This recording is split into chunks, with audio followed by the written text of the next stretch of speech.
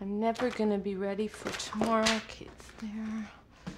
God, I'm not gonna win this case. What does the judgment say again? Francine, I gotta talk to you right now. This is really bizarre. I wonder if we couldn't get sued. For God's sakes, Jerry, relax. Can't you see that I'm in here because I need peace? I'm trying to prepare the Villeneuve case. I'm in court tomorrow morning. It's complicated.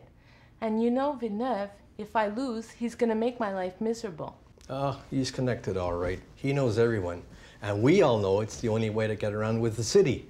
But if you ask me, you make him to be more important than what he is. Look, Jerry, when I need your advice, I'll ask you for it, okay? Now, since you've already interrupted me, what is your problem? That's not my problem. It's yours. You're the partner here. I'm just the associate, remember? The cheap labor? Give it a rest, Jerry. We know you want to be a partner. You speak to me about it every other day. I've told you 100 times it's between you and Madeline, and I haven't made up my mind. In fact, to tell you the truth, I've decided to wait until year end to see which one of you has the highest billings. You're both very good lawyers, and for me that's an objective measuring stick to help me make up my mind. Okay, fair enough.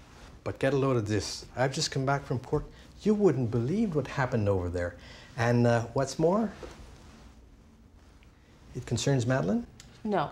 If this is courtroom gossip, I really don't have time for this right now. No. Wait until I tell you what happened. This morning, Madeline had a really simple case. Nothing complicated. No witnesses. That's all. The judge asks her a question. Madeline doesn't catch it. She asks him to repeat the question. She still doesn't get it. Believe it or not, she had him repeat the question 4 times. Finally, he calls her to the bench and he writes the question on a piece of paper. Can you believe it? I mean, she must have been partying late last night or something. Now, don't go spreading rumors, Jerry. Mind you, I don't understand. Madeline's an excellent attorney. I've never known her to act inappropriately. No, that's why I wanted to talk to you about it. Hi, everybody. My God, don't you look serious? Must be a big case. Yes, in fact, it's the Villeneuve case. By the way, Madeline, I wanted to congratulate you on the excellent research you did. It's really going to be useful to me for building my case. Jerry, Yeah. I remember something. Patrick was looking for you before. He wants you to go by his office right now. Something about a factum that you helped him prepare? Factum? What factum? Oh, yes, now I remember. It's been so long, I'd almost forgotten about it. I'll see Patrick right now. And close the door behind you.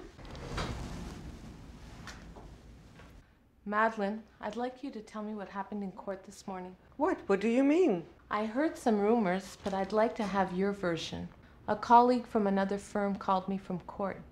It would seem that you had some difficulty with the judge and that the judge had to write down his question. The person who called felt that it would be quite embarrassing to you and potentially to the firm. Oh, my God. Look, Francine, it's not always easy being a hard-of-hearing lawyer. And look, I've never been in that kind of situation before. And I must tell you that the judge was very fair about it. But, you know him.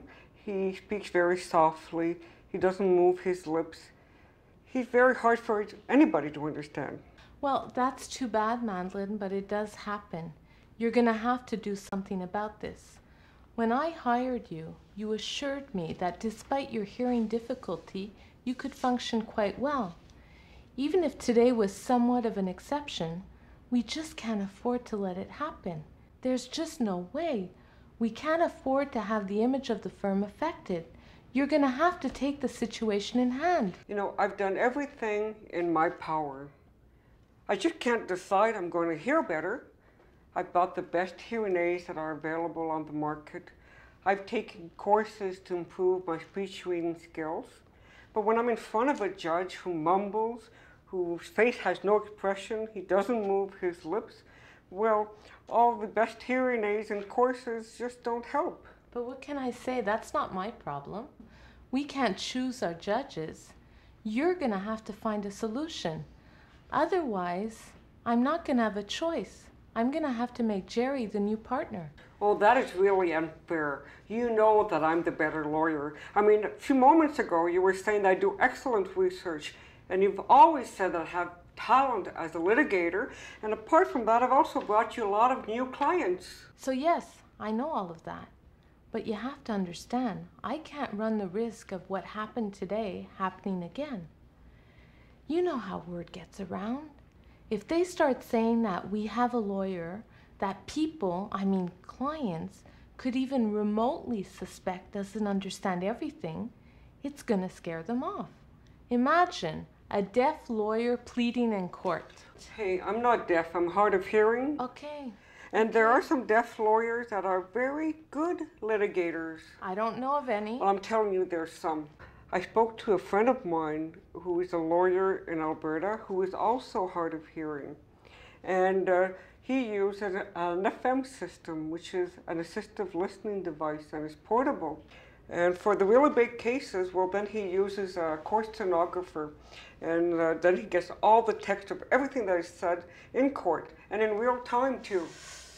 No, I don't think that's going to be a solution. Firstly, it's probably very expensive, and you could be darn sure that I don't want a lawyer trotting around in court with a machine and a stenographer.